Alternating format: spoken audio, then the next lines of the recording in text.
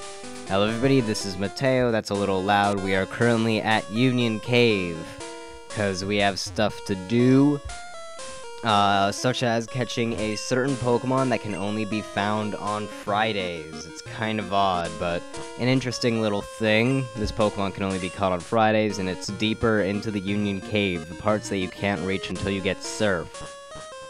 So yeah, that's a thing. I'm just gonna go there. By now, I'm probably gonna start skipping trainers and whatever, because they are all really low-leveled Pokemon, and you're barely getting any experience from them. Although the occasional trainer will still fight me because I mess up or whatever. But yeah, I'm gonna start skipping trainers because they do take a lot of time and they're not really giving much experience. I mean, this is a Charmander level 26. That's gonna give, like, nothing, and there's really no use in showing it because it's not even a challenge. Look at that, 177. That's like a pixel to Heracross. This guy also has a Squirtle. Does he have a Bulbasaur as well? In which case, that's slightly interesting. 183, giving 6 more experience points. Way to go, Squirtle. And how does Bulbasaur stack up in giving experience points? 177 again. So I guess they think that Squirtle is slightly more difficult to take down, and so it gets 6 more experience points. Ah well. So yeah, that was an interesting little battle. We will never know what that item was because I messed up slightly in editing because there was a random battle right there. I can assure you though, it was nothing of importance to our Pokédex completion thing, so it's not like a trade item or anything like that. There's that lady, who I either already fought or whatever. But right down here, this is the Pokemon that we want to catch, and you can only get it on Fridays, and it's kind of like a legendary Pokemon, in which if you beat it, it'll disappear and will reappear next Friday. So I suggest you save before you take this thing on. And look, they're kissing. That's so sweet. Well, here we have a Lapras. That's right, the Pokemon that you could only get in Silph before, you can now catch in the wild, but only on Fridays. Which is kind of neat. There are a couple Pokemon like that you can only catch on certain days. Also, Heracross just magically became a Slugma. We're throwing an Ultra Ball. We used Lantern's Thunder Wave to paralyze it, and Slugma came in and just used some Embers or whatever to bring it down a little lower because it was only level 20. Anything else would have killed it. Although I know I was risking it having the water attack to be super effective, but obviously that wasn't too much of a problem, seeing as how I caught it. Alright, so here we are back in Viridian City. Now that we have that Lapras added to our Pokédex, we are now up to 165 Pokemon, which is a pretty high number. We only have less than 90 to go. It's pretty awesome. Here we have the team. We're still training up Slugma so that he can evolve. He evolves around like level 38 or 40 or something like that, pretty late. I usually think it's 40, but I'm pretty sure it's not. I think it's actually 38. I don't know why I think it was 40. Something tells me that Pokemon Coliseum had something to do with that when I was younger. Like, when you purify the Pokemon, you get all the experience that it would have gotten if it wasn't a Shadow Pokemon. And by the time I purified it, it had gotten up to like level 40, and of course once it got up that high it evolved. I don't know. Something like that. Anyways, we are fighting Blue now. He doesn't have a specific type, he uses all different kinds of Pokemon, which is pretty interesting. I honestly wish more gym leaders did that. Used more like just different types rather than just being based around one, because it is more difficult and it forces you to use different Pokemon in the battle rather than just 1 or 2 that are super effective against that type. I mean, I get the whole reason why they go for one type, so they have like a theme going on, but I still think that like for the last gym leader, they could have a guy who just has a whole bunch of different typed Pokemon or something. I had the most difficult time saying that, holy crap. Either that or the champion. Sometimes the champion has different typed Pokemon, but sometimes they also have a theme going, like there's Steven from Gen 3, who has all steel types, and then there's what's his name, Wallace from Gen 3 as well, who has all water types. Alder is kind of themed. I mean, he has 3 bug types, but then he also has different typed Pokemon as well. So that's alright, I guess. But still, I mean, at least the champion should have all different Pokemon of different types, rather than just being an easy, oh hey, it's another water type trainer, just Thunderbolt everything, you know? But that's just my opinion. Crossing my fingers for Gen 6. Also, crossing my fingers for a dark type gym in Gen 6, holy crap. Also, how about that fairy type? It's pretty interesting. Yep. Sandstorm, seriously? Alright then, whatever you want to do. But still, yeah, fairy type's pretty interesting, and I'm pretty sure they've already announced a fairy type gym. So the brand new type that's only been around for 1 generation has gotten a gym sooner than Dark has, which has been around ever since 2nd generation. Poor Dark types. Oh, Flamethrower on Slugma, that's pretty good. We're gonna get rid of Harden, because Harden is lame. And Slugma learned Flamethrower, that's awesome. A really good fire move, too bad we aren't using Slugma. I've actually tried to use Macargo and Heart Gold or whatever, but you get him like way too late for me. There's that one guy that you can go to he's in the Pokemon Center and you give him like a code of some sort, and he will give you an egg. It's supposed to be kind of like a Pokemon event kind of thing, but you can look up the code online somehow and get it, and you can still get the egg just the same. So you can get a Slugma early that way, and I tried using it, but overall I just didn't like the team there. I wanted to use a Victory Bell because I never had a chance to use one because I have Fire Red, but getting a Leaf Stone in that game is a complete and total pain. I wanted to use Mamoswine, but I couldn't because getting Ancient Power on Mamoswine is a complete and total pain. So a lot of my Pokemon were just kind of and I wasn't really enjoying it too much, because I couldn't get them to fully evolve. I mean, I was walking around with a Weeping Bell and a Piloswine. I had an Electrode, which was alright, although I got him kind of late and had a difficult time training him. Like, I think I got him post-game. Yeah, I did get through the main game in that one, which is the farthest I've made it. The farthest I've made it in Heart Gold is like 3 gyms in Kanto or something like that. Also, Heracross, you better not miss Mega Horn this time. Didn't even matter. That Sandstorm actually helped him out. Wow. Great. Okay. New plan. Xatu. Why not? It's something. It might be faster. Nightshade. What am I doing? I should be using Fly. Alakazam's defense is complete and total crap. And he would have gone faster. Yeah, Fly was definitely the better option there. I don't know what was going on. You know, whatever. Jeez. Oh, it was a critical hit. I was gonna say, man, even against Xatu, which is not very effective against that psychic, did a lot. Holy crap, Alakazam. But it was a crit, so whatever.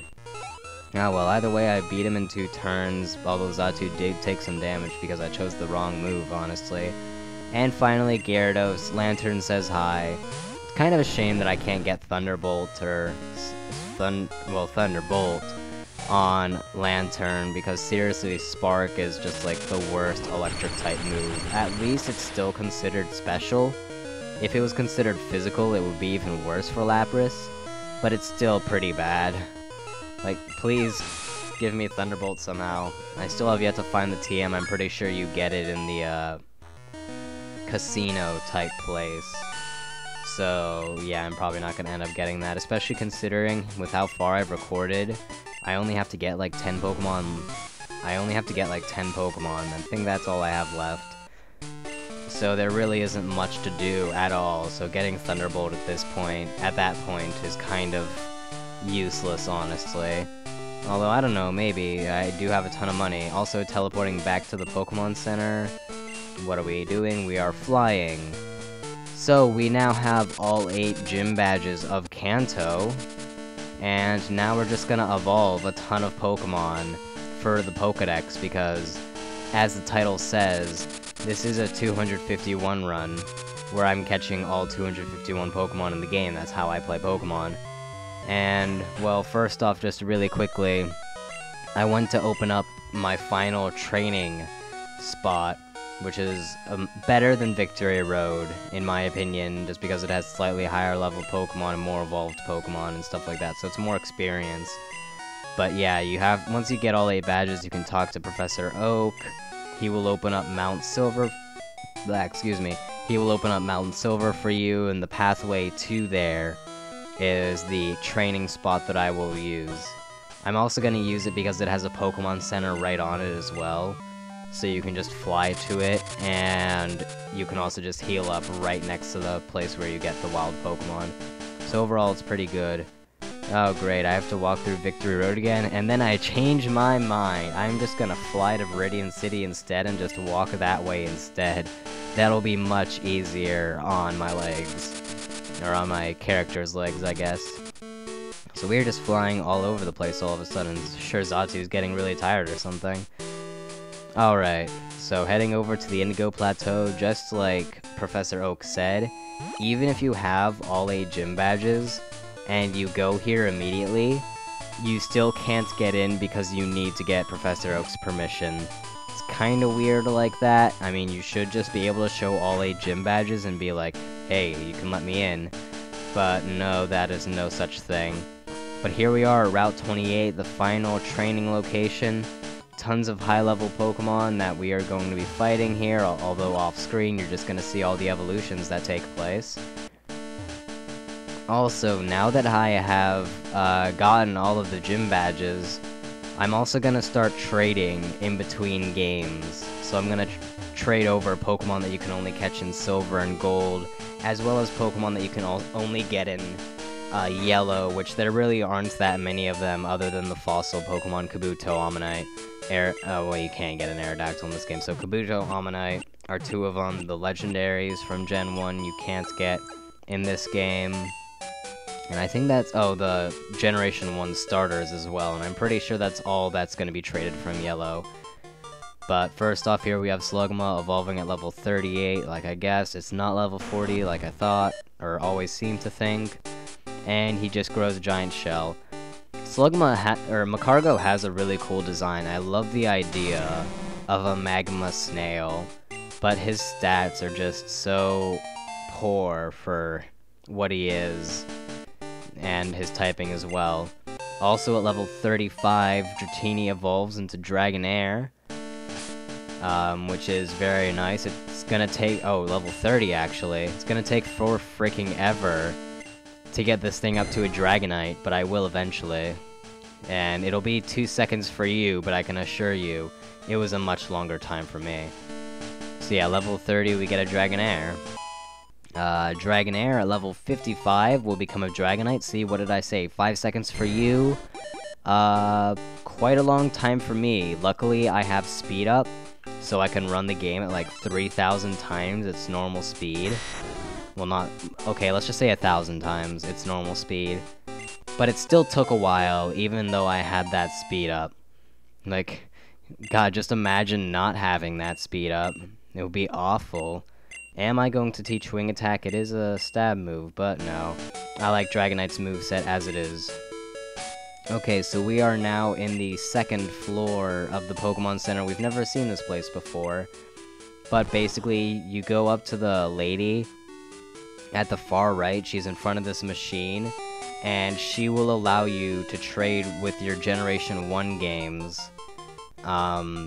So, yeah, that's a thing. The only thing is that the Pokemon you trade over from Crystal can't have any new moves. So, what's a move that was introduced Generation 2? I think... I want to say that Outrage. So you can't trade over a Dragonite with Outrage, or, Whirlwind, not Whirlwind. What's it called? Crap. Twister, or anything like that. The thing is, since this is emulated, I can't technically trade over Pokemon.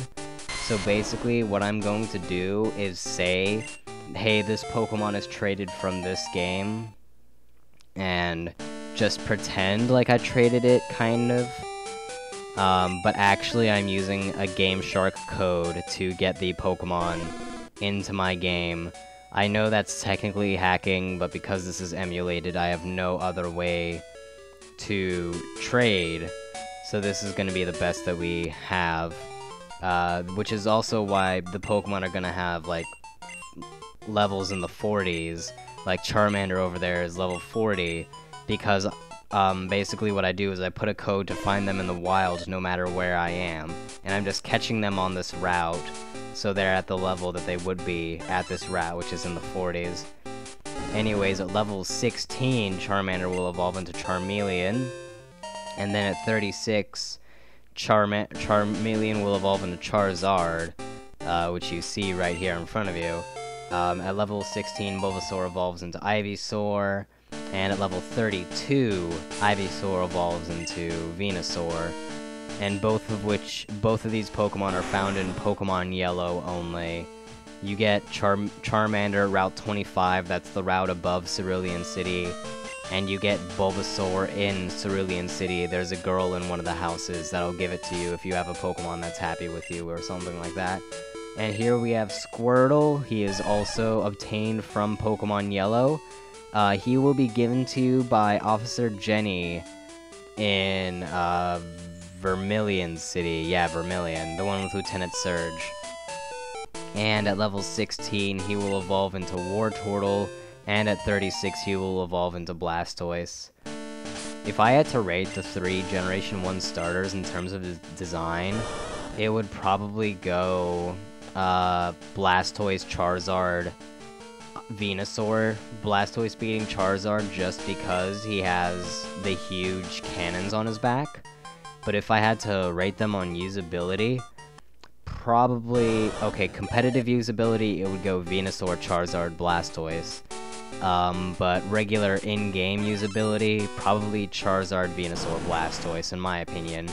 I don't know, Blastoise just isn't too good, in my opinion.